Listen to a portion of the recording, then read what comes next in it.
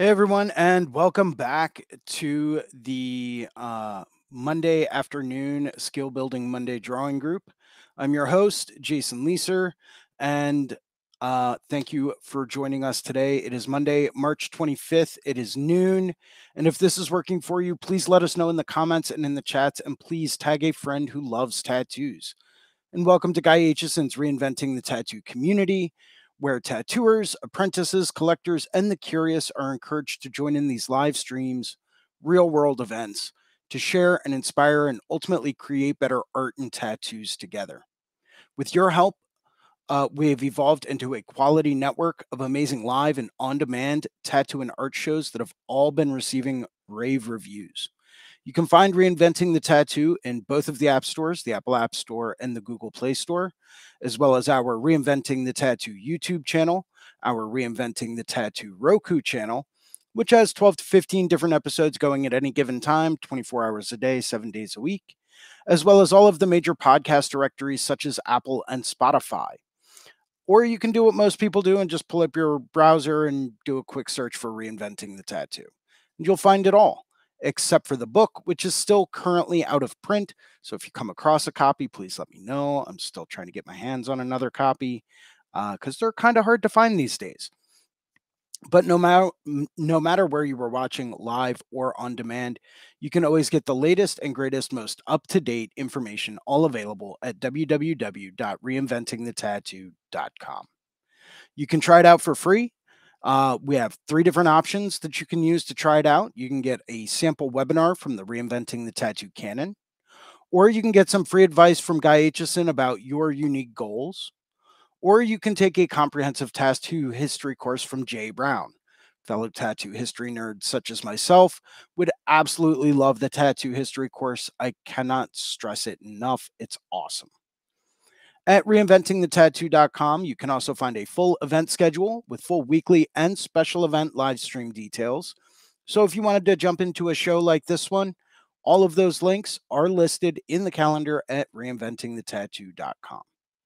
While there, you also have access to our Reinventing 24/7 channel, which is a lot like our Roku channel. It's got 13 different episodes going at any given time, 24 hours a day, 7 days a week, and that is accessible on all web enabled devices. As well, at reinventingthetattoo.com, you can also find access to professional development courses and on demand seminars from over 20 world class tattoo artists. So if you wanted to learn how to tattoo a skull like Bob Tyrell, you can find it there. If you wanted to learn how to do a koi fish half sleeve like Andre Malcolm, you can find that there as well. That and a whole lot more can all be found at www.reinventingthetattoo.com. Once again, if this is working for you, please let us know in the comments and in the chat, and please tag a friend who loves tattoos. We have a number of weekly staple shows we always encourage people to tune into. Starting off on Mondays at 9 a.m., we have Drawing for Tattooers with James Wisdom. Great place to go where we can all get back to our fundamentals of being fine artists in this world of tattooing that we live in. It's a great way to go through and kind of dial back in some of those core elements that really allow us to shine through and help us to refine our own style. Following the Drawing for Tattooers with James Wisdom show at 9 a.m. on Mondays, you have this show, Skill Building Monday Drawing Group, with me, Jason Leeser. And this is hosted every Monday at noon. It's a great place to come through to take a look and share what you've been working on. Maybe if you're looking for a critique or some feedback on a tattoo or a drawing or a painting. Maybe you're here to work on some Procreate skills or trying to really figure out some stuff that's going to help you take everything to another level, but you really want to find a place to drill down on it. This is the perfect place to go.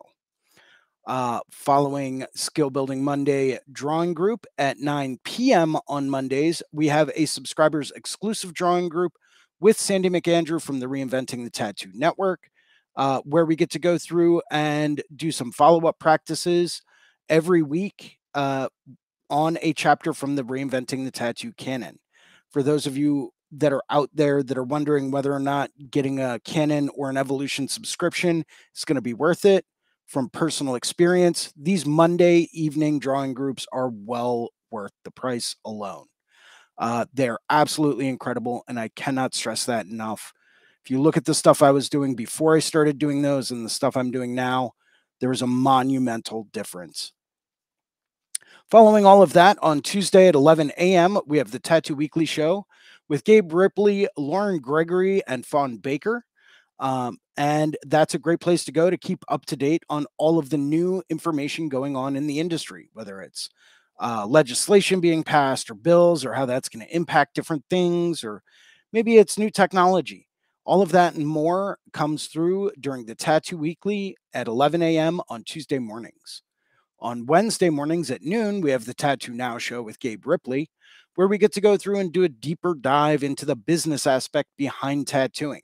Maybe it's marketing, maybe it's advertising, maybe it's talking about travel visas, maybe it's, trying to streamline your client booking process. All of that and a lot more is discussed during the Tattoo Now show with Gabe Ripley. That's Wednesdays at noon. And capping off our week on Thursdays at 6 p.m., we have the Tattoo Collecting 101 podcast with Fawn Baker. Great place for us to go through and share some of our stories and adventures on our road as we go through and collect tattoos from different people. Following all of our virtual events, we have a special event coming up May 17th through 19th. Reinventing the Tattoo will be live from Columbus, Ohio at the Hell City Tattoo Convention. Oh, yeah.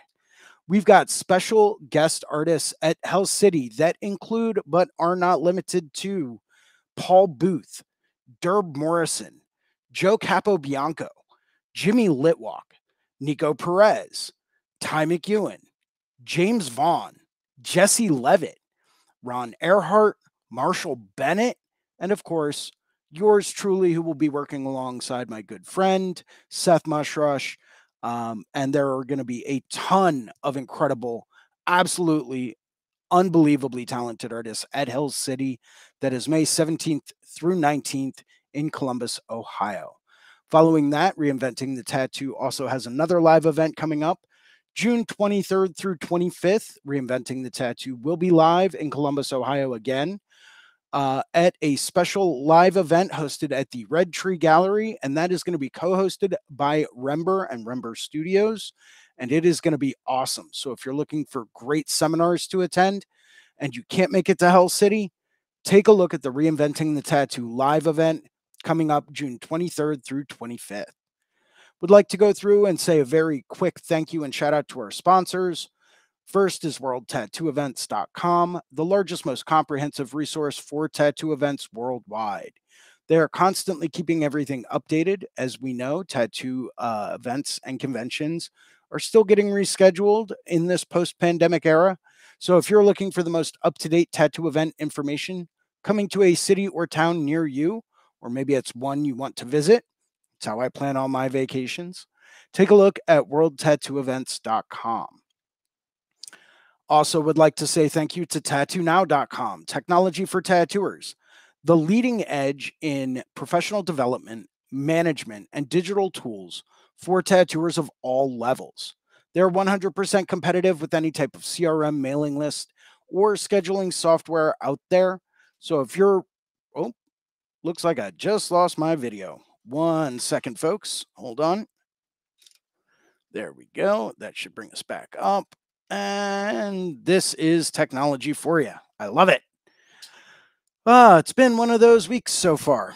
So if you're looking to bring in more clients to help you, if you're looking to get more people to come through the door that really want to get the kind of work that you really want to do, take a look at tattoonow.com. Would also like to thank Guy Aitchison over at guyaitchison.com. He is the founder and inspiration behind Reinventing the Tattoo. Go to guyaitchison.com where you can pick up a copy of his Biomech Encyclopedia. He's got some awesome tutorial DVDs. I think he still has a couple of custom coil machines for sale, as well as countless fine art prints and the occasional oil painting, all for sale at guyaitchison.com. Would also like to say a very special thank you and shout out to the Apprenticeship Diaries with Amy Nichols, one of the best resources for people that are thinking about becoming a tattoo apprentice and want to know more about what's involved. Take a look at the Apprenticeship Diaries podcast hosted by Amy Nichols. We ask if you like today's show, please go through and post a positive review on the channel. Help us get the word out. If you would like to host a Reinventing the Tattoo event, become a sponsor of our community, or if you are looking for a fine art or a tattoo critique, you can always email management at reinventingthetattoo.com and we will get back to you as soon as we can. Today on our show, we've got a very, very special guest, someone that I've had the pleasure and privilege of going through and learning from in the past few years. We've got Haley Adams beaming in all the way from San Francisco. What's up? What's up? How are you? It's nice to see you again. Likewise. I can't thank you enough for doing that the space and galaxy seminar that you did. I still have my my little gift bag filled with everything, including the little green space stuff, the coloring, the markers, the pencils. I still have all of that. That's like tucked That's away awesome. in my special little safe area. You know, because like I don't know, you're awesome and I learned a lot from it. So thank you for that. I really, really appreciated it. And it taught me a lot too, because I've done a couple of Galaxy sleeves since then, and a lot of that information was perfect. Yeah. Oh, I want to see them. You gotta send them to me. Yeah. Oh, I will. That's awesome. I'll send you a text after this, and yeah, Cool. I'll have you go through and critique me. I only have like 12 hours into like the upper arm, so I still have a little bit more spit and polish to put into it, but you know, it's at a decent point so far, so I'm very excited for that. So thank you for that. Thank you for the offer. Do you do like sections at a time, or are you a person who does like a certain order? So it kind of depends on what the client's budget is, in my opinion. Like I'll work small sections at a time if they're working with a smaller budget, and it's like, all right, cool. We'll do a planet here. Oh, okay, you've got a little bit of a bigger budget. Cool. Let's throw a galaxy here because that's going to take a little bit more time. If they've got so you a don't leave them nice hanging with like some outline and stuff. Yeah. Yeah, I mean, I prefer to go through and kind of map everything out with gray lines first and then go back through and it's like, cool, you're a coloring book. Now we can work on your time and your dime. You want to come in and get 3 or 4 hours done? Great. You want to come in and get a full day booked? Awesome. Whatever you can afford after that is, you know, what we can work on. So it kind of breaks things up nicely as far as that goes. But it all, like I said, it all depends on the client budget. So, yeah, but I do have some questions for you. This is my first time actually interviewing you. Oh, this is hi there. He's real nice. He just likes to hang out while I draw. Oh, so cute. So cute. He's my roommate. Right on, right on. So I do have some interview questions, knowing that you've been interviewed by plenty of different news outlets and had articles written about you in different places. You know, this is my first time actually getting to like interview you in that kind of a depth. So I'm very excited. You. It's less than, it's like, I feel like I know you, so I'm not like nervous, you know? Exactly. Right? I mean, when you've shared a handful of cocktails at a bar at 11 o'clock at night up in Jiminy Peak, you get to know people pretty well. The truth comes out, you know? Yeah, totally. Those were some good times. But tell us a little bit about yourself. You know, what's your background? Where do you come from? I know you've gone from like coast to coast on your tattoo journey. You know, just give us a little bit of background history about yourself so that we know a little bit more about you. So I'm from all over. My family moved from state to state a lot, but I started my apprenticeship whenever I was 15 in Missouri. And then whenever I was 17, I packed up and moved to North Carolina because I had lived there before, you know, and I was like, maybe that'll, you know, be nice. And then in North Carolina, I met some cool people and started really like growing my color work and tattoo work and stuff. And I had the dream of moving to San Francisco and owning a shop in San Francisco. And that was like the whole goal for from then on, right? And so I moved to Phoenix to get closer to California. And then once I thought that my work was like hireable in San Francisco, I tested it out with like, you know, some shops. And then I was like, all right, I'm ready. I can go there now. So now I own a shop in San Francisco and I'm about to hit 19 years of tattooing. Yeah. Bravo. Bravo. That's not an easy task to accomplish. No, that's wild. Yeah. I'm stoked. Yeah. I was going to say, I think I maybe have 15 years in. I think I'm going to hit 15 years this September. That's awesome. I have to math that and like, you know, Yeah. do the thing with numbers, and I'm not very good at that. But you know, it's one of those situations where like, you know, you lose track of time after a while. But I've seen artists come and go, and I've seen some of them leave and, you know, maybe revisit it, you know, 5-10 years later. My one friend Bob, I don't know if he's watching today, he tunes in sometimes. You know, I saw him, he had just finished up like an apprenticeship, and the studio he was at, you know, kind of folded. So he opened up his own one, and then there were complications with that. So we closed that down.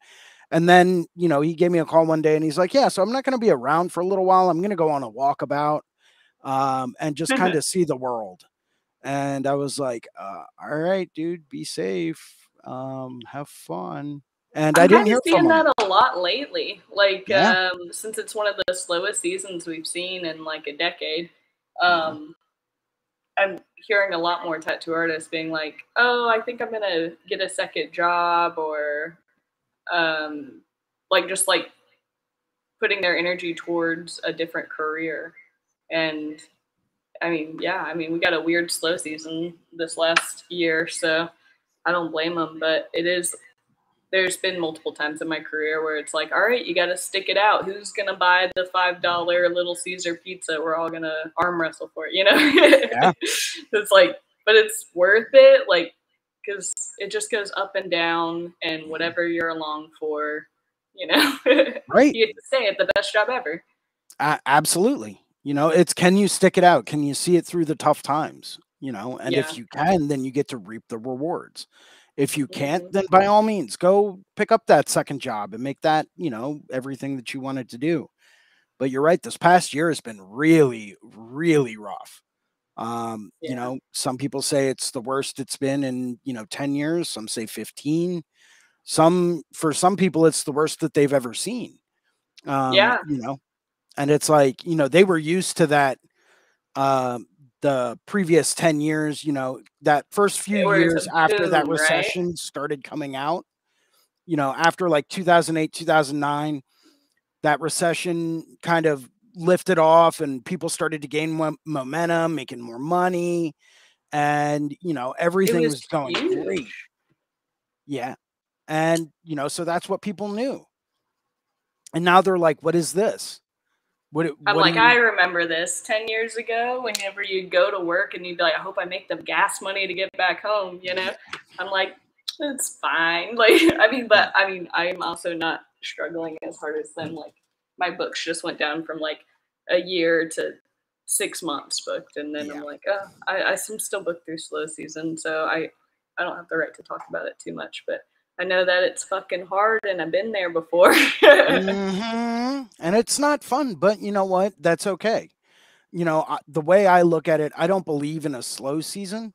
I believe that there's painting season and then there's tattooing season, right? There absolutely is painting season. You know, because you can always take those paintings and sell those later on if you need to as a source of income, and, you We hope know, that people or buy make paints. So prints, you know, making yeah, prints has become a huge secondary market. Um, I started to get into that and I started making prints for a couple of people back during the pandemic, and it's awesome. It takes a bit more work than a lot of people think, but You mean it's like great screen for printing prints or? no, like fine art, Gleesy prints. Oh, okay. Yeah, so Is that what real you're fine teaching art. a seminar in It Paradise? is. It is. I did it Ooh, last that's year and I got a exciting. handful of people there. I plan on doing it again this year. And actually, if I can fit it in my Jeep, I want to bring my printer and like a roll of paper up there Sick. to actually run stuff off while things are going. Um, I'm yeah, I gonna bring just my hope. drawings. Yeah, let me know. I'll bring a scanner too, and we can scan it and run prints right How there big's your on the scanner? spot. 11 by 17. Nice. Yeah. I specifically got it just so that I could scan flash sheets, um, and make copies of those without having to like tile those together. But anything bigger than that, and it's like, all right, where's my digital camera? Yeah. Yeah. And then I got to like stitch it all together and make sure that the lighting's right for the color correction, but that's a different story. So back to, some of these interview questions. You and I can talk for like hours about nothing. So I'm Yeah, exactly. We could just keep trying going. to stay They'll be less focused. entertained, but Well, it is what it is, though. It's what makes for a good interview is having that kind of personal connection. I like it. So if you had to pick like one single event or like inspiring moment, something like that, that really made you turn around and say, this is what I want to do for a living. I want to be a tattoo artist. This is the only thing I can do to be happy. What would that be? So, this is ridiculous. But whenever I was around 7 years old, my older sisters came home with tattoos. I think they must have been like 14 and 15. And I wasn't allowed to tell my mom, and they showed me in secret and was like, yeah, somebody did this to me. They like colored on me. It's going to be there forever. And I was like, it's going to be there forever, like, and literally from then on is whenever I'm like, I'm going to be a tattoo artist. I'm going to be a tattoo artist. And like, at first it's just something you say. And then I was like practicing as a little kid drawing barbed wire a lot. Unfortunately, barbed wire went out of style, and I didn't get to like actually tattoo it for years. But I got so good at it. But the drawing was already an addiction for me, and then once I actually got into tattooing, it felt right, and I can't say I've ever wavered from it. I've been obsessed with it, and like, how do I get better for the entire past 19 years? Like, it's incredible. I'm so glad I figured it out early. People don't figure out their careers very early and spend a lot of time lost. I'm so lucky. Yeah, I'm in the same kind of boat, became obsessed with it when I was a teen, and it's like I've geared my entire life towards it. It's this like Yeah, compulsion that we have to like do this. One artist I was speaking to a while back said that it's more like a calling. There are people out there that get called to become a firefighter, right? yeah. It's just this deep-seated internal like drive to achieve this and to become this. And it's the only way they can really feel fulfilled in life. Um, and so I've when they said that to me, it kind of rang true. And I was like, oh man, that hits the nail on the head. I think it's an Um, addiction. oh, absolutely. You're like, oh yeah, Absolutely. I can do better than that, and I feel like I say that to myself every time. Hmm. Like, all right, that was all right, that was all right. Like, listen, I'm gonna step it up a notch. Like, Yeah, that's every fucking tattoo, and you're like, what? Like, it'll never end. You can't actually achieve being the best in the world. It's like, because it's also subjective. Like, right. what does that even mean, the best in the world? So there's no ceiling. You just get to keep going. It's kind of messed up, but It is. I like that though, because I love it. it's like when you set your goals so high that you won't ever be able to achieve it, but you're still going to try your absolute hardest to get there. You just Then keep climbing. halfway. You get, Yeah, you halfway is just pretty keep fucking going. good. Yeah, absolutely. You know, it's awesome, but you're right. You know, it's like, that's why we do what we do. It's that constant drive. I also love that feeling you get when you have a client that, you know, you did a tattoo on them and you thought it turned out all right. You know, maybe you could do a little bit better, but then you see them like a year or two down the road with everything fully healed, and you're like, wait, I did that? I didn't Yeah, do that. sometimes. Where'd you go to get that touched up? Like, who did that? That Like, that wasn't shit me. looks sick. Because there's Yeah. a lot of, like, self-hatred in tattooing, and we focus a lot on, like, criticizing ourselves really harshly. Right. So it is, like, once you do have distance from a piece, then it does feel a lot better. Like, Yeah. to see it again years later, and you're like, "Oh, fuck yeah." Like Yeah. It's like, damn, that turned out great.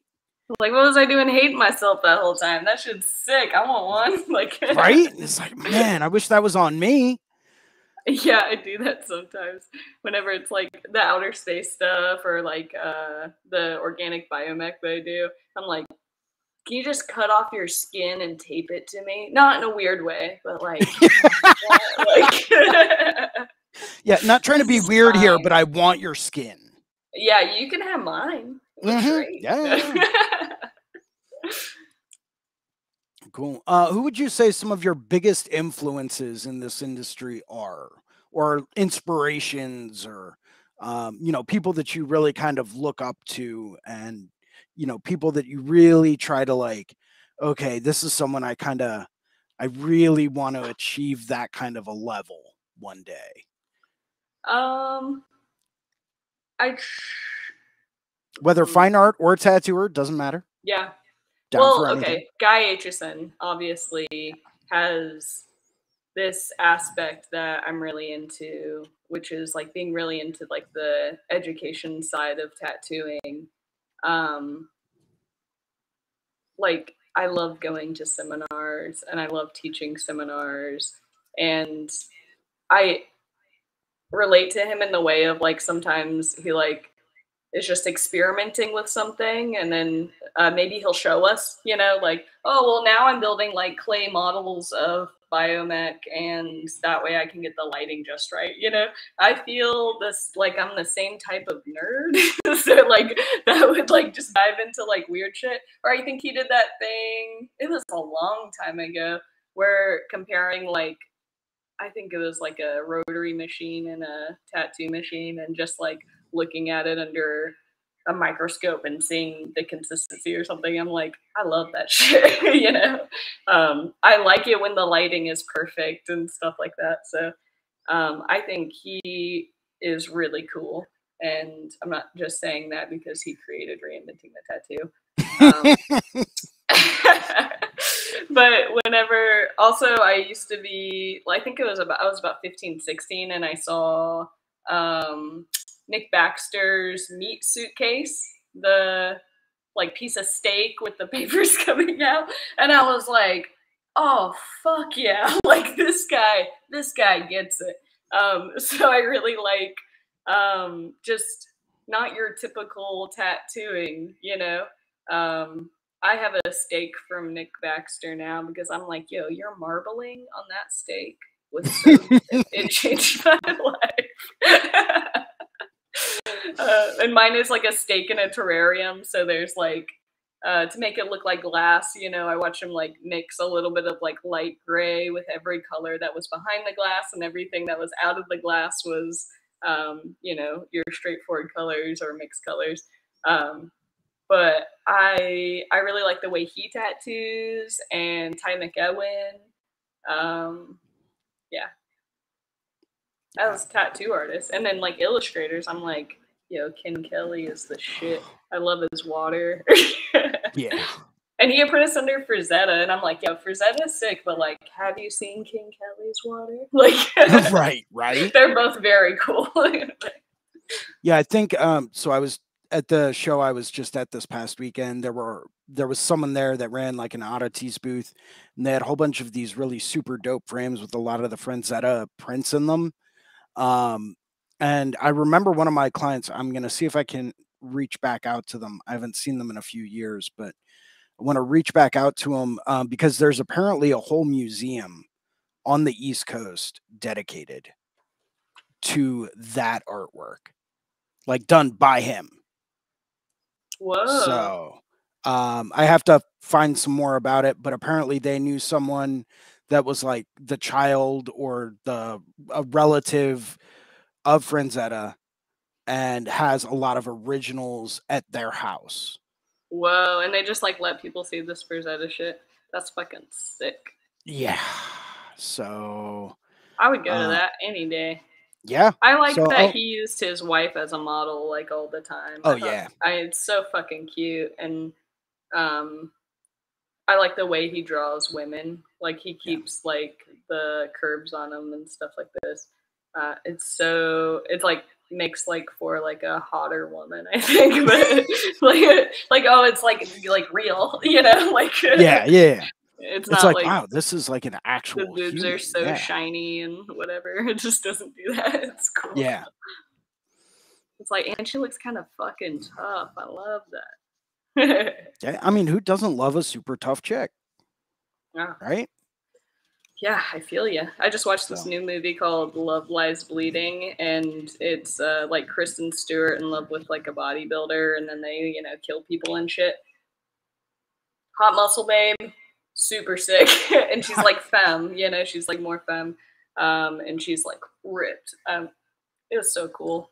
Y'all should see it.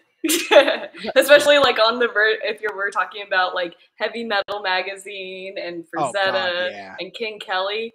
Yo, Muscle Babes, that's where it started, We need to bring that back. That shit's so cool. Fuck. I have like every heavy metal almost with like a. I was looking at that behind you. Yeah. Oh my god, look at this one. I'll put it under the drawing one. Oh, so sick. Is that's so a Vallejo? Buff. Is that Vallejo cover art? Oh, I have no idea. Oh, it says it's Boris. Boris Vallejo, yeah. Oh yeah, that's so sick. Hell yeah. Her like veins are like popping out and shit. I'm like, and she's a total fucking babe. Like, let's bring it back. Bring it back. We're bringing it back. All right, it's official. We're bringing it back. We're bringing back Muscle Babes. 10 out of 10. So, knowing that you're working with markers right now. Yeah. Right. And that flash sheet, by the way, and let me see if I can spotlight this real quick. I'm just going to switch that out there. That is super sick. Let me try to move it into the. Would you say that markers are your primary medium outside of like tattooing? Or is that your preferred medium? I wouldn't exactly say that. I would say that marker is what I use whenever I want to get an idea out fast. And acrylic is what I use whenever I want like a sharp image with a lot of detail. And then oil is what I use whenever I want something to be like kind of more dreamy, like if I'm doing like a portrait or something like that. Because oil has that texture, right? Yeah. So I like them all. I like watercolor too, and that's only I don't know, whenever I feel like inspired to do it, but I can do some realistic watercolor, which is weird.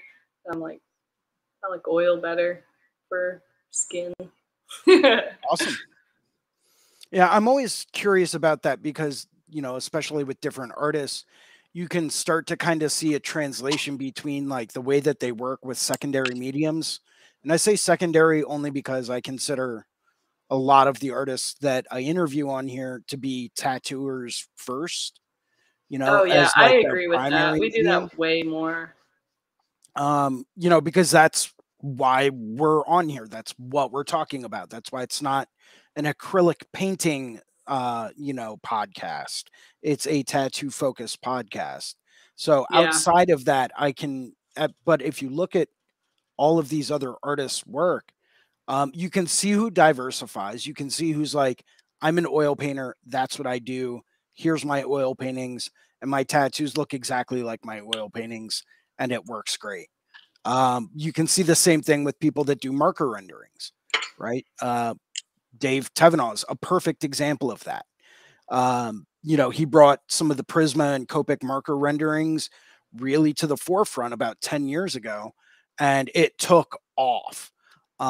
Very graphic illustration kind of stuff, and Damn, you I can want to see see that that because I'm like reflected. all obsessed. Oh, he is ridiculously fast when it comes to marker renderings. Yeah, markers are Ridiculous. speedy. Yeah, They don't have like very good light fastness, so your drawing does that's not last forever. But you make a print of it, you know, if you want to keep it. yeah, yeah. I'll Well, for yeah, graphic maybe design, after you this know, I'll break out some of the originals I have from Dave, and I'll send you that's some photos of them. yeah. I But I love mean, marker shit. This shit is so fun. yeah, he'll build out a 13 by 19 marker rendering in like 2-3 hours, like Hell start yeah. to finish. And watching him do that, and I have been very fortunate to watch him work on a work of art from start to finish before in person. And it is mind blowing how just the way his mind works, you know. And he's like, oh yeah, and we're just going to like scribble some of this in here, and then we're going to do some of this over here, and then we're going to use this over here. And you want to see a drop shadow real quick? Check this out. Boom, boom, boom, done. And you step back and you look at it and you're like, I know I just watched him make that, but how did he make that? You know, so it's fascinating to watch people work with that, and just working in different mediums too. You know, for example, the flash sheet that you have up there that you've been working on, you know, I looking at that, I feel like it could be done in watercolor or liquid acrylics or marker, or it could be done in any number of different mediums. Yeah, Um, so it's super versatile imagery, but knowing that you used marker with it, it's like, oh man, that's tight. Getting it's all that wild the little way they work. texture in there. Yeah, Yeah, because I feel like color pencil and marker are the most similar to tattooing because you can only layer so much and things are very visible when you do it. Like the colors aren't super opaque, you know. We have opaque right, colors in tattooing, but you can't really go over them. You have to like blend, you know. right, right, right, right. It gets me Cool. in that groove. Oh, absolutely. Um, so back to my interview questions. Have you noticed any kind of a correlation between the paintings and drawings that you do and the tattoos that you create? Have you like done any kind of I self-analysis in that aspect? I swear to God, with every painting or extensive marker drawing I do, my tattooing grows. I think it just solidifies something in your head, and there's something about having the freedom to like work something out on paper or on canvas, like full color all the way through, full detail. You know, um, you can figure a lot more out because I'm going to take less risks in a tattoo, and in a painting I can take the risks and I can like figure it all out. And then after you figure it out, you're like, oh well, I'm gonna tattoo that tomorrow, you know. Yeah. So there's definitely a correlation. I definitely wouldn't even know what the fuck I'm doing unless I was drawing and painting. Awesome. Awesome. So how would you like categorize the style of tattoos that you do? Because I know you're extremely diverse. You do a lot of awesome stuff. You do a lot of great color work. You do a lot of like space fantasy art. You Yeah. do a lot of nice biomac. Like, would you say that you're like one specific style, or are you really trying to just keep things diverse?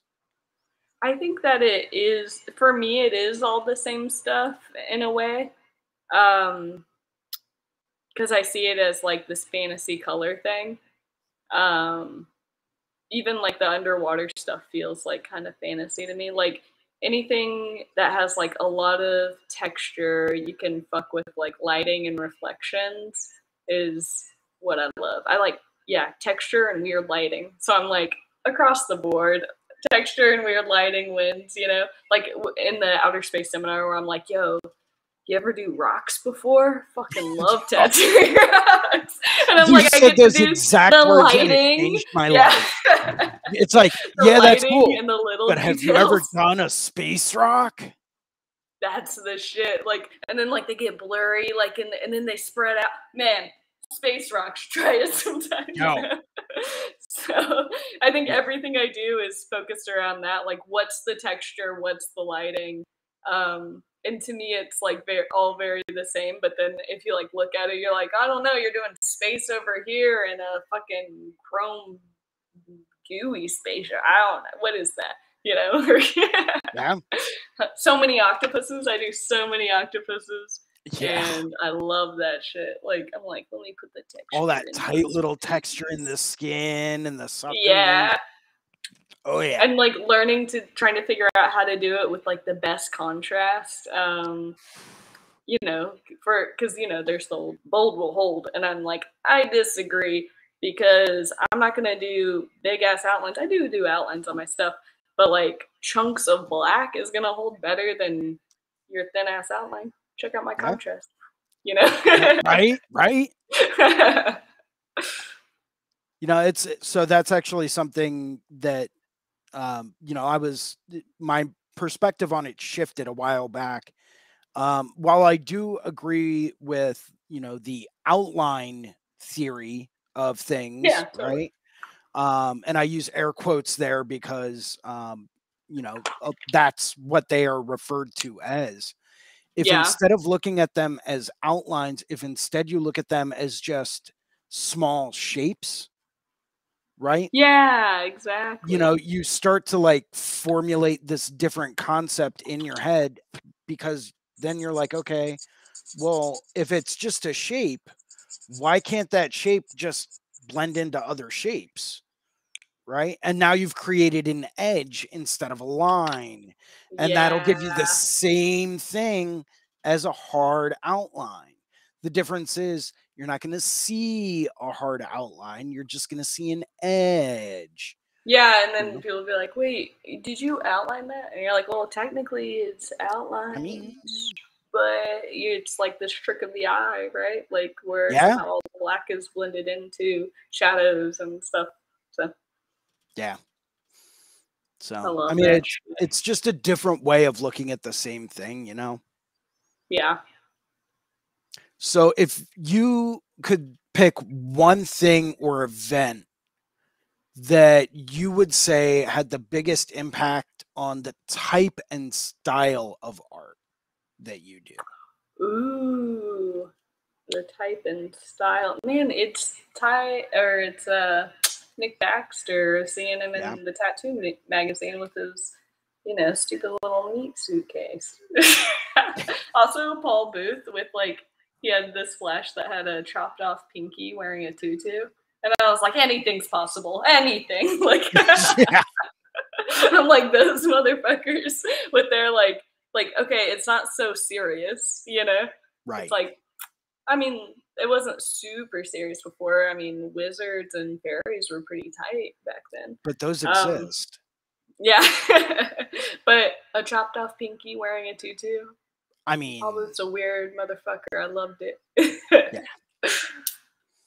But that's from like way back. I must have been 15 on that magazine or that group.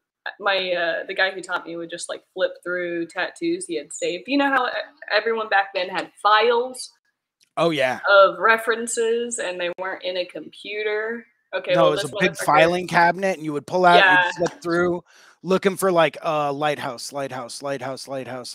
Here's the lighthouse photo. yeah. Yeah. And so he had like kind of that system, but he had it was like a either a CD, like a burned CD or like a floppy that he had saved and scanned and took pictures of anytime he saw one of his favorite tattoos in a magazine or in person or something. And he would flip through like it was like 200 images and just like tell me who the artist was and what's going on and stuff. And I was like, oh, sick, you know? Damn. So that's where I saw like Paul Booth and then I saw Nick Baxter's and like I just got a magazine one day and was like, what is he doing? I want to do that. Yeah, a lot of younger tattooers won't quite know the adrenaline rush that you would get when you used to go to like the bookstores or the magazine shops and like they had a new issue out of like international tattoo art or you know, Tattoo Magazine or Tattoo Society just dropped a new issue, and you go over and you're like, you pick it up and you're like, oh man, this is gonna be a good one. And you just start flipping through right there, like, oh, that's sick. Also, the That's dream of sick. being in those magazines, like Yeah. the worst. I mean, no shade to those magazines, but like this quality is so early 2000s, 90s. You know, we're Yeah. like, oh man, if only I could get a picture published. And I remember like sending off like, I don't know, like my first dog portrait and just being like sending them to the magazines. I'm like, oh, I hope they'll tell me if they do publish it. You know. Right. Yeah, that was how you knew you kind of made it, right? Yeah, yeah. Oh, yeah. If you got interviewed, you Insane. had a dedicated article in a tattoo magazine. You were Oh my there, god. man. Then you're You a were god. famous. You could do anything. It's like, oh, really? Well, how many times have you been published? Oh, yeah, you haven't, I have don't you? even Yeah, think Nick Baxter had that was young Nick Baxter. He didn't yeah. even have like an interview or anything. He was just like something he sent in. And it was Hmm. like, But I think I remember seeing one specific magazine. They gave him like an entire half a page of oh just yeah, one of his tattoos. And I was like, that's sick. that's awesome. You know, but then you sit there and you stare at it and you're like, okay, but how did he do that? Yeah, he's so sick. Yeah. Yeah. Super nice guy too. Getting to hang out with him the past couple of years at Paradise has been awesome. Um, Yeah, he you is know, nice. oh yeah, just a really nice guy, very humble. So, let's see. So, knowing that this is a tattoo centric show, as I had mentioned before, if you had to pick one element of the tattoos and artwork that you create that you really try to stress and really try to focus on in every tattoo, what would it be and why?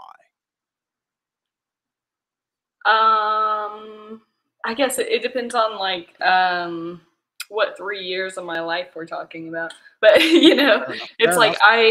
I focus hard on my weak points in tattooing.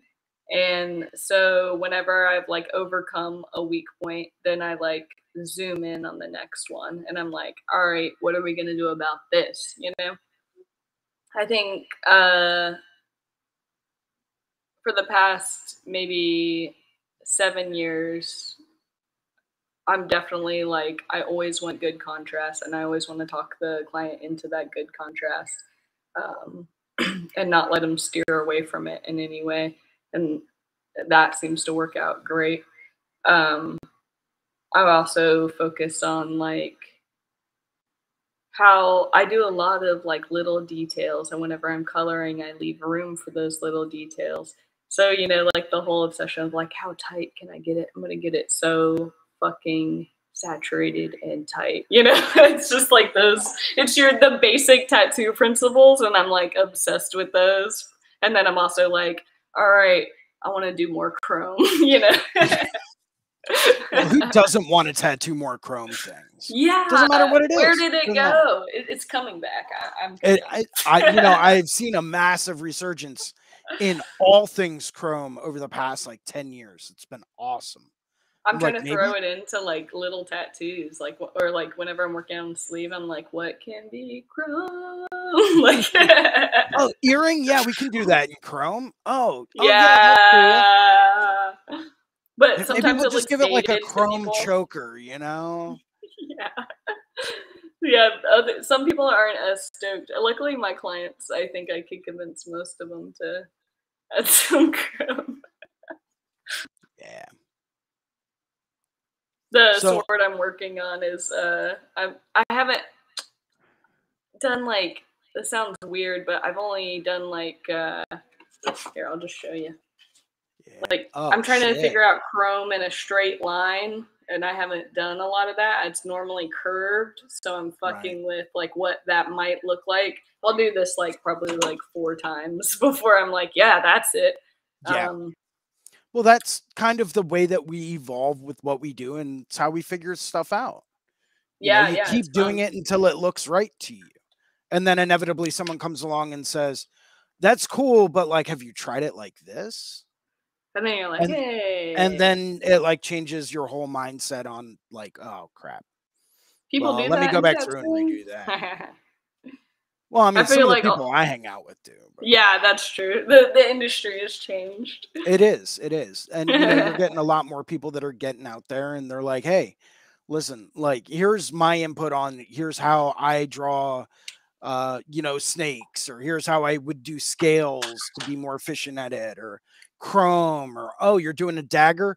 Cool. Let me show you a little trick that I use whenever I draw them, because like it's going to give you that like nice little like bevel kind of edge without really having to do a whole lot of work. You know, we're starting to see a lot more sharing of that information now, For real. I you know, remember when I which was is awesome. younger, it was like you can't actually trust the information that they're telling you because they're trying to steer you in the worst direction. Oh man, I met a young tattooer the other day and she like worked at one of those types of shops where they're like more restrictive with information. And she was like, yeah, you know, like some people put the stencil on with pine saw. And I was like, that's not pine saw, that's Dettol. And she was like, "Oh, I was told it was pine saw, and then I used it like when I was younger." And I was like, "They fuck with you. Like you have to understand this industry. They try to stop you from learning, and you have to take everything they say with a grain of salt, whoever it is." Unless you can fully trust them, you know, Right. because now you're tattooing with pine saw, you know. I'm like, it's that tall. It Yeah. smells like pine saw. It looks like it's not. It's not pine saw. No, no, it is True. not. But Yeah. yeah, I'm glad that people share things. At Yeah. my Well, shop, we're like always like just goofing off, you know. We like love having each other around and shit. But which is that to me, that's the way a studio should be. You know, you should be able to yeah, be there and goof off and have fun with people, but at the same time, you should also be able to turn around and be like, "Hey, you know that trick you used on the last galaxy you tattooed? Can you go over that with me real quick?" yeah, we do that. We have Yeah, skill shares almost once a month where that's each awesome. artist can teach whatever they want to the other artist. That's sweet. And we all That's show real up and we're sweet. all so stoked. We're like, oh my God, show me. I taught like soldering, you know, so people could fix their Oh, clip cords or lamps or whatever. And it was so fun because nobody's taught like them soldering before. And I'm like, oh, well, that's something I can take from, you know, the a million years ago tattoo apprenticeship or whatever. I was gonna say, what were they soldering? Needles? Were they making their own needles? Because that would be awesome. No, I took a clip cord and I cut it into multiple pieces and then was like, okay, we're gonna repair this. So Yeah. And yeah. here's how we're gonna fix it. Yep. Yeah. And then when it works, everybody's like, yeah, you know. But does it work? Quick, turn it on. Yeah. Sick. So But yeah, that's growing a up, really good system in a tattoo shop to have, oh like yeah, being able to have skill shares. yeah, that's awesome. You know, having that kind of a community aspect to where you work can be super important too, because it makes everyone better. And then as everyone improves and everyone gets better, you know, the studio is just going to get better, and you know, Yeah. everyone's going to benefit from it. So it's always good to have that kind of an environment. And I've worked in places before where it was very much, you know, someone that didn't really know what they were talking about, that thought they knew what they were talking about, but Bro wasn't, science. yeah, but wasn't humble enough to actually acknowledge the fact that they didn't know what they were talking about. Yeah. Um, because, you know, well, I've been doing this for so many years and blah, blah, You've been blah. doing it wrong for so Yeah, many it doesn't mean years. you're doing it It's right. exhausting. Yeah. It's like, congratulations on having a career of X number of years where you've been doing things wrong. Well, some people get Congratulations. into it and they're just into making money. They're not into growing. And they're like True. into making money and like feeling like a badass. Yeah. And these are like the wrong reasons, maybe. I mean, yeah, it is fun to feel like a badass. We do put needles in people's skin and help them through their screaming pain. That's pretty fucking cool. But I mean, I don't think that should be like the main objective. Well, true. There are many other fields where you can do that for a living. You can hurt people in lots of careers. Yeah, and they will pay you handsomely for it too. I don't want to hurt them. Yeah, I don't like it, but you know, unfortunately, it's a side effect of doing a tattoo. So it's kind of the price you got to pay. Yeah.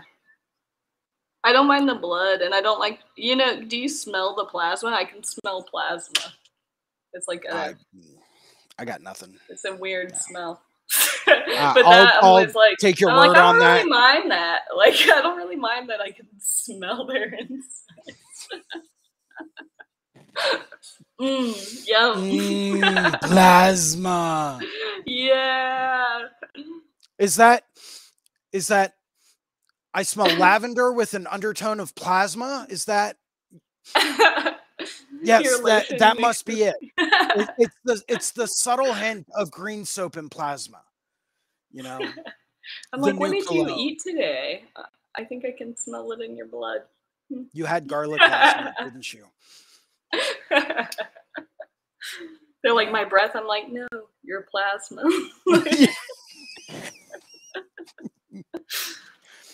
Oh man, we have too much fun together. It's not right. So how do you determine your typical color palette on any given tattoo? Because you do really bright, beautiful, colorful tattoos. How do you pick? I get all stoked on one color palette and I get obsessed with it for a certain amount of years and then I change it. Currently it is golden yellow, teal, and orangey reds. And I've been putting it in, like, I've done an octopus tattoo that way, and like anytime I can use that color palette, I'm super into it. But yeah, it changes all the time. I mean, you know, give it like, you know, 5 to 7 years. I think I get stuck on a color palette, but yeah. Cool.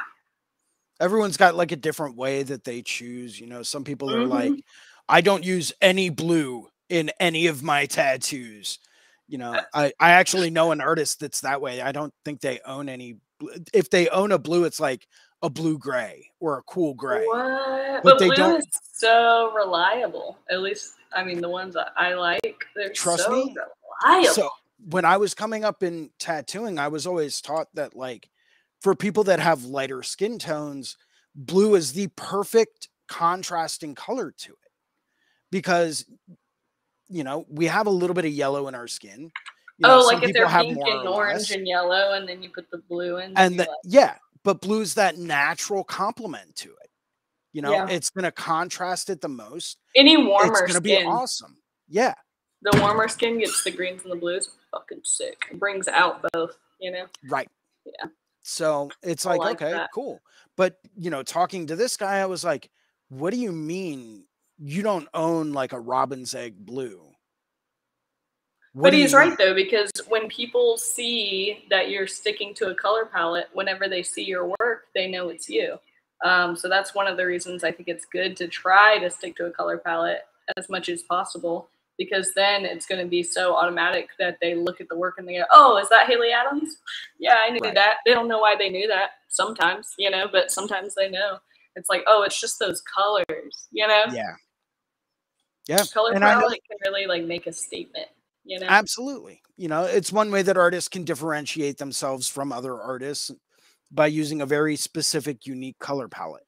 You know, that's why I always like to ask that question, because getting a deeper understanding of why do people use certain palettes over other palettes, or why do they, you know, stick to using only like, you know, specific types of color schemes. You know, why do they do that? Is it because they're trying to create that signature look, or is it, you know, for some other reason? Is it because those are just their favorite colors? Is it because, I feel like you know, maybe they're colored different? You know, maybe they Yeah. can't see specific tones, so they never use them. Oh So yeah, Ty McEwen is colorblind. there's a couple of people out there that are either colorblind or color different, that are phenomenal with color, but you would almost never know it by looking at the tattoos that they do until someone points out that, like, oh yeah, you probably haven't ever seen them do this kind of a color scheme, you know, and then Yeah. they're like, oh. But there's, you know, I just always find it interesting to find out why people choose the colors that they do. Yeah, I did that seminar with or I was learning at the seminar with Tony Moore, the comic book illustrator. And his thing with color is evoking emotion and what he's trying to convey in the story. And that was a really good seminar. But he's an illustrator. He is trying to tell a story with every image, and there's definitely information in that we should take on as tattooers. Like we're also trying to tell a story in a lot of cases. Well, there's so I got the privilege to interview Gunnar this past summer, before Paradise, and looking at some of the paintings that he's done in the past couple of years, you can see that he's using the same kind of philosophy there. And that was something Yeah, that he his really are tried to hone very into. storytelling. Yeah. So, That's so cool. like I said, it's always a curiosity of mine, and I know different people have different reasonings behind it. So it's something I always like to ask. Yeah. Do you prefer to work on large scale multi-session pieces, or do you like some of the smaller, like one shot, one and done, kind of tattoos that you do? I think I like the larger stuff. I mean, that's what I get mostly is big pieces. So then it does make whenever I get a smaller piece exciting. Because I'm like, wow, this is gonna be done in a couple sessions, and we get to see it done. Ooh.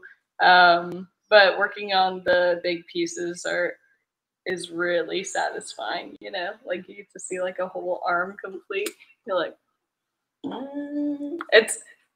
I think it took time for me in my career to like be able to like fathom and like buckle down and get a sleeve done, because I feel like it's like a oil painting. Like you could work on it forever. It's like, no, absolutely not. You gotta fucking go.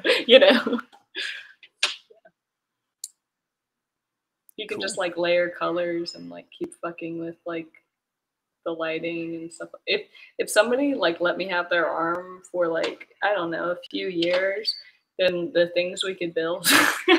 Right? Imagine the amount of refinement that you could create, the level of detail you could Yeah. achieve, and then the Mhm. layering capabilities, and then He'd be in you with like could a single needle, like doing some weird shit. And you're like, did you see that detail over there? There's a whole fucking scenery in those sunglasses, like a real scenery. But you can't tell unless you look up close. It's all done in gray. Like, right, right? I feel like Or you like, could you go see this crazy with asteroid it. over here? If you look at it in just the right way, you can actually see Nicolas Cage's face, you know? But it's Exactly. Like only that really, big, so you have to be really close to it. really, it's a whole sleeve of Nicolas Cage's face, but I it mean, looks like outer space. that would be pretty cool. The different That's pretty stages sick. of Nicolas Cage, you know? That would take years. Yes. Yes. I think it should be crowned by a picture of him from Con Air, though, because that was one of Yeah. my favorites growing up. Yep. Con Air. Oh, But I like The Rock a lot. yeah, that was a That good one shit too. is That was a good. good I one. like those weird green beads that they're not allowed to let touch the ground, so he puts it in his mouth. I'm always like, damn, I want one of those in my mouth. Those things look like all squishy. Yeah. But they like will explode you or something. I don't know. Yeah, that's the what they're talking about, the chemical that's supposed to be inside them, in all actuality, is some of the nastiest stuff that's ever been created by man. Um, Damn. I yeah, know it was it's real. I thought they made it up. no, it's completely real. Wow. Does it look that beautiful? I don't know. I honestly don't really want to find out either. Yeah, Because like, for I don't real. want to get anywhere near that stuff. Unless Sean Connery is around. Well, I'm yeah, not if going he's around, fine. Because I know I'll be cool, right? I mean, the man was not only James Bond for a number of years, but he has been he was in the League of Extraordinary Gentlemen. So I mean, the dude's gonna live forever, even though I think he might have actually died already. But that's okay. We'll Oh bring him shit, back. really? We'll bring him back. I didn't know Sean, is he dead? I don't know. I mean, I haven't I don't seen him know. in I hope anything in a not. long time, but you know, He's probably like being a grandpa somewhere and like, which is awesome. Sean Connery, if yeah. you're watching, thank If you for you're all that you watching. have done for everyone. I hope Not to that I God he's think you'll be watching. That watching sounds this, but great. you know, if you do end up, maybe someone sends you this clip. I don't know, but you are an inspiration. You're an inspiration to all of us tattooers. Yes. Yes. Yeah. The man is so versatile. So, what have been some of your biggest challenges that you have faced in the past in creating art or tattoos, and how have you overcome them? Oh my God. Biggest challenges. I can say my biggest challenge as a tattoo artist was like this one point, like 10 years into my career, I started having these panic attacks, and that was fucking horrifying. And figuring that out was like probably the hardest thing that I've gone through in my career, you know? Like, because it would be like performance anxiety, like maybe like my hands would shake, so I couldn't tattoo. So I'd be like, well, what the fuck? I guess my like life and career is over, you know? Yeah. But turns out we always say we'll do anything to make panic attacks or anxiety stop. We'll do anything. We say that. And normally that means like a new medication or something like that, which I did get on propanol, and that was great for a while, which is just a beta blocker. It doesn't make you feel high or anything. It's pretty tight. But I wanted to be like off of it more. And the anything is exercising and meditation. That's the actual answer. But I will do so many things before I'm running. I will not run, you know? So it has to be, so I'm like, oh, I'm just going to end my life. Like, you know, I can't tattoo anymore. I do anything to stop it. And then when you find out that if you run from your anxiety, literally, then it brings it down way low. And then, but that's like the one thing you don't want to do. Like, Right. I don't want to go outside and run. And then there's also, you can't be controlled by something you don't fear. So if you're not scared of being anxious and shitting yourself in front of your client or just looking stupid, if you're not scared of it, it goes away. That's fucking crazy. It's a mind fuck, you know? You're like, oh, now I'm not scared of you. Come on, bring on your worst. Make me like cry in front of someone and shake and fucking pass out. And then when it doesn't come, it's like kind of disappointing because you already gave up. I'm like, I gave up. Make me do something weird. Like, right? Done. You know, you already gave up. Now you're not controlled by it. So it like moves on to the next person to haunt. I don't know. It's like, oh, well, they're no fun anymore. Yeah, I'm gonna go like over you're here. not scared of me. It's like, I'm gonna make you shit yourself in front of your client. You sure you're not scared? And I'm like, I'm ready to shit. Like, Yeah. I had tacos yesterday. I'm prepared. Yeah, fucking bring it. And then it's like, man, fuck you. Like, Yeah. it's out of there. It's weird. But that like took a long time to figure out. And it was fucking horrifying. I was like, what am I gonna do? I'm just gonna like be a recluse or something. I don't know. A lot of people go through that, so it's nice to talk about. Very true. What would you say some of your current challenges are? Being too excited about life and putting too many things on my plate. I do that. Yeah, I'm just like guilty. Want to do everything, like everything. I'm so excited about like the tattoo shop and like the direction it's going, and I'm excited about my work. I'm excited about teaching these seminars coming up this year. I'm excited about the past tattoo conference that I threw last year, the queer tattoo tell us conference. a little bit about that. Plug it. That was amazing. That is probably one of the scariest things I've ever done in my life, because I feel like I had to like take $35,000 or so and bet that I could pull it off in a contract with the hotel, you know? And like we didn't have money to start with. We were doing it like ticket sales or whatever. Like we're just gonna make it happen, you know? So like signing a piece of paper that says, if I fail, I'll owe the hotel $35,000 was, I'm like, what? How fucking cocky am I? Like that I think, because after I signed, I was like, is there something wrong with me? Like, am I just really into gambling? I don't know. Well, we did great, and we sold more tickets than we thought we would, and we did multiple seminars every day, and it was a blast. And me and Leslie, who we were like partners on it, with like the brain work, you know, she was like, you know what? This is scary. We hope it goes well, but if we change one person's life, it's worth it, right? And I'm like, yeah, one person. And I was like, I kind of want 3, but you know. And then we had I don't know, like 50 people, like a whole lot of fucking people were constantly coming up to us going, you changed my fucking life, man. This is amazing. Like the inspiration, you know, like, because it was a tattoo conference that was all for queer and ally tattooers. So a lot of like queer tattooers don't go to conferences because the intimidation factor is real. It's like, it's mostly straight dudes, and you get some weird questions about yourself, or like maybe they also just disagree with your existence. I don't know. It's scary to take chances in the world whenever you're like kind of like risking your life in some ways, right? It depends on which part of America you're in. In North Carolina, definitely you're risking your life, you know. So to like be able to be like, hey, come to this conference, like it's like 100%, like it's not weird here. Like 100%, or maybe the other way, you can be as weird as you want here. Like I don't know. Like for sure everybody here accepts you, and it's not going to be an issue, and nobody's going to try to attack you, you know. So that was like the space we were given, or like we pulled together.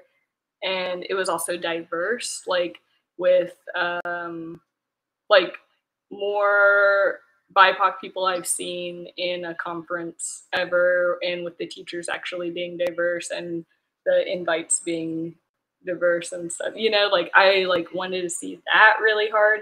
We had one of our seminars was like anti-racism in tattooing, which is something that I feel like should be pushed more often, obviously. You know, everyone needs to know about it. Even if you think you know about it, it'd be fun to know more about it, you know? I think that's like one of the coolest things I've done in my life so far because of how fucking amazing it went. It felt like summer camp or something. And I was like under a lot of pressure and horrified. And I had to do my least favorite thing ever. Right. Or it's like my most scary thing, which is public speaking. But I've gotten good at it.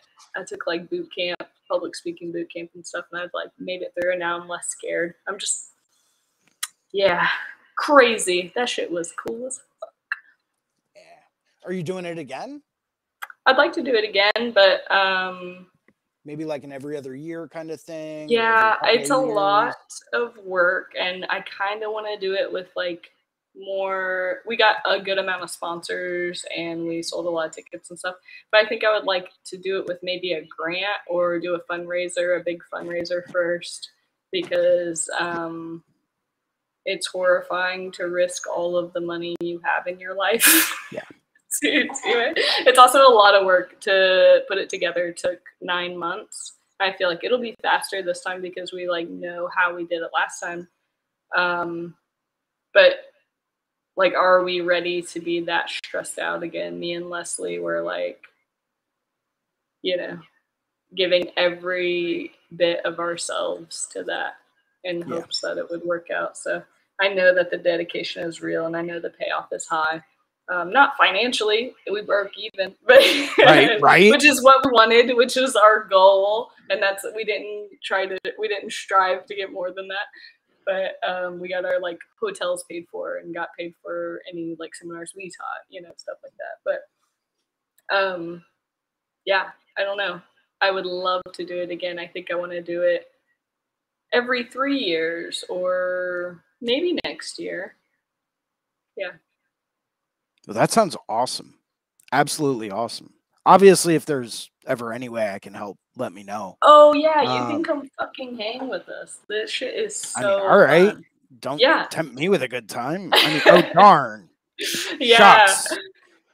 I think some people are like, wait, am I allowed to go? And I'm like, do you hate crime gay people? Do you like them? Like, they're like, no. I'm like, then come on, let's go. Yeah, then it's a good time. Come on down. We're just like generally trying to make a safe space, and like people who like accept fucking queer and trans people. They're like, yeah, it's nice. Yeah, no, it's so fun. You should definitely come next time. Definitely. Well, I'm sure we'll keep in touch even after this. And I mean, worst case scenario, I'm going to see you at Paradise Gathering this year. So that's going to be awesome. Yeah, that'll be awesome. But yeah, we'll definitely keep in touch, and I'll have to plan that out for sure. And that's taking place in San Francisco? Our next one we're going to do in San Francisco. This time we did it in New Mexico because me and Leslie really needed a vacation. She's got family from there and stuff, and a bunch of homie hookups. Like the guy who did Game of Thrones has a bookstore and theater there, and he let us use it for our seminars and stuff. That's that was awesome. Sick.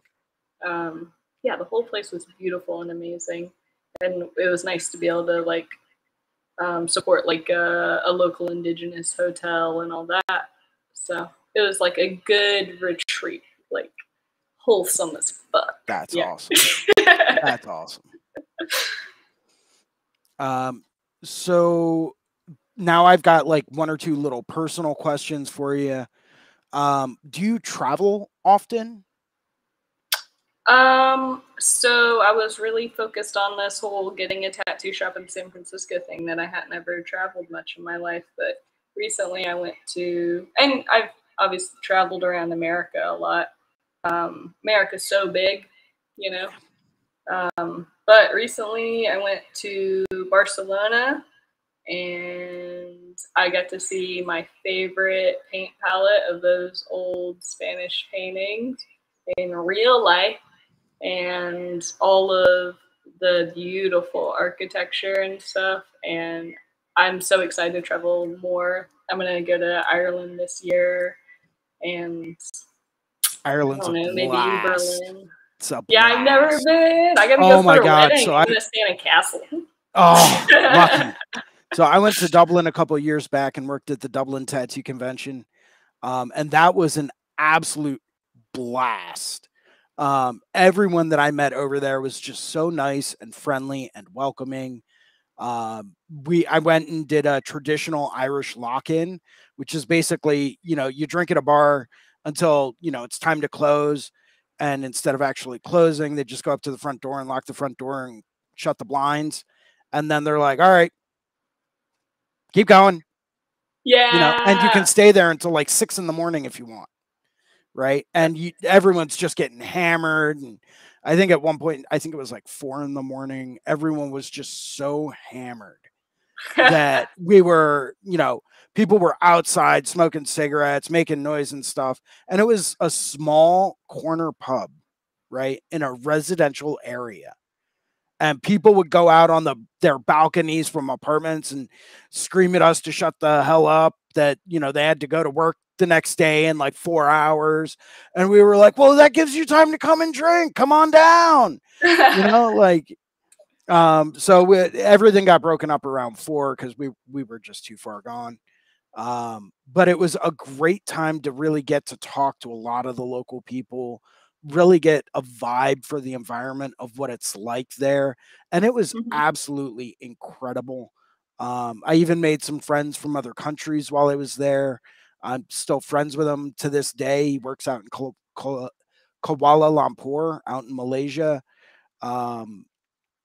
Super nice guy, super awesome tattooer. But I met him at the Dublin show, and we've just stayed in touch ever since. It was awesome. But that's kind of the culture that they try to promote, and it's the culture that they really want to see, is that kind of, very intimate, very kind of personal, kind of collaborative tattoo scene. So I just thought Cute. it was amazing. But everyone I met there was like, "Oh, you're from across the pond. Yeah, come hang out with us. Tell us about what it's like there." Oh, Um, that's sweet. and I'm like, "Yeah, it's the U.S. Like, yeah, That's it wholesome is as what it fuck. is." And Um, I love Barcelona. And they have a lot of skateboarding for one. Shred. That shit's awesome. I like to skate. did not know But that. Okay. yeah, huge skateboard culture there. But also it was like you have to be real quiet out on the streets after a certain point, but you can party inside. But as soon as you walk outside, you gotta be like, and if you talk a little bit, people are like, shh. You're like,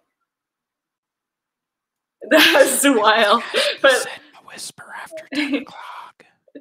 I was like, I liked experiencing it, but then I was also excited to come back to like San Francisco where people are rowdy. Like I know in America we're loud and rowdy and stuff, and I'm like, I can respect that in other countries, and then like come back home and be like, woo, like. But Yeah. Ireland, I mean, shit, that sounds fun. I'm in. Oh, it was awesome. Absolutely awesome. I keep meaning to get in touch with a couple people I know that work at shows overseas, try to find out what I have to do to make that happen in the next couple of years. Because I'd love to go over. I would love to get accepted into and work at the Paris show. Ooh, My that'd be life's sick. goal is to work at Gods of Ink, the Mickey Violetto show. That's like my life's goal right Sick, now, you're gonna to do it. get good enough to actually be accepted into that show. And like, and then once that happens, it's like, okay, I got accepted in. Now I need to be good enough that I can take home like best of show or tattoo of the day or something like that from that show. Right. So it's Yeah, these like super high goals I set for myself, but they're you all love that shit. international goals, you know? Um, so it's something I started focusing on about 10 years ago. Was cool, like, yeah, the US is great and it's huge, it's awesome, but like there's a world out there with a lot more people in it. Yeah. So it's like, oh man, like if most of the world's population exists outside of the US, statistically speaking, I can tattoo more people in the rest of the world. And then maybe if they have money, they can fly out and get tattooed by me in the US. That'd be cool too. Yeah, that's You sick. build those client relationships, you spark it up with someone, and next thing you know, it's like, oh, hey, guess what? I'm gonna be in, Philadelphia in a couple of months. Got time to squeeze me in for a tattoo? Absolutely. I will make the room for you. You know, if I have to move people around, I will make sure you get in, because that's kind of the Yeah, business that's model that I like nice. to have. And that's, I want to tattoo people from everywhere and hear their stories and like what it's like, because I that feel like it's I a get very that different here experience. Well, you in San do in the Francisco. US. In San Francisco, Absolutely. people visit San Francisco as this. It's the beacon for like LGBTQ, right? People. I've met people from like the Middle East and like Berlin and all around the world, and even like Appalachian Mountains. Like places that you can't be as open. So we get to tattoo all those people from around the world and hear their stories. That's Um, awesome. I think that whenever I was a kid, we moved like every year and sometimes less and whatever. That the instability of that is made me like crave a home, like a place where I could like just be and like build this life and have all these wonderful friends and like know that I'm not going to move. Um, is really satisfying to me. But I love traveling. Yeah. But I'm so happy to have like roots in a place where I can be like, yeah, this is home. Like I've Right. got buds here. Yeah, I'm not Right. going anywhere, you know? Oh, no, I feel you. I feel you. So second to last question, and then I'll let you go because I know you're probably super busy. But if you had to give one piece of advice to any new budding artist out there, what would it be? New. Okay. Do your bloodborne pathogens and don't disrespect like people's skin. Like wait, do stuff on fake skin until you think that you're ready to do a solid piece on your friend. Practicing on actual humans, they say they don't care at the time, and they say they want a free tattoo right then, and they say when they're young that they don't mind that it's a little gritty.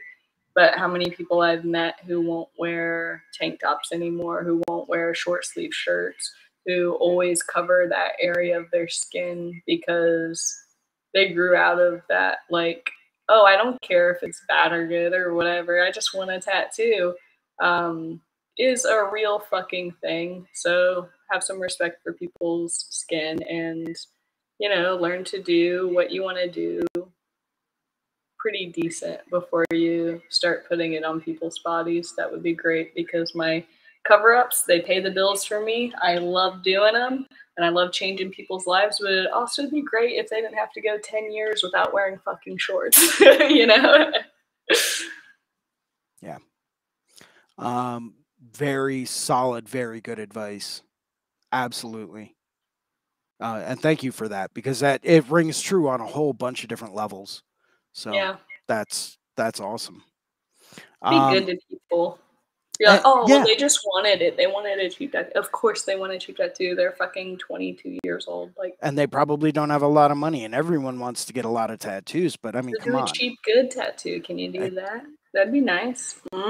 Practice on. We have fake skin now. Whenever mm, I was an apprentice, we didn't have fake skin. We had pig skin. So you're yeah, getting off easy. You don't got to smell that shit. truth, truth. That stuff is wild. You got to Yeah, shave its weird, coarse hair. yeah. Ugh. Sorry, it's It bringing back already bad has a memories. tattoo from the Yo, meat market. right. So, final question for you, and then I'll let you go. But what truths have you found that are simple but not easy about, technique, process, the industry, life in general? Um, Simple but not easy truths. um, the truth is that nothing's actually scary and life is just a stupid video game. So if you need to call your landlord to get your sink fixed, you should just call them. But like for everything though, like it's just like, well, why can't you do that? Like just do it.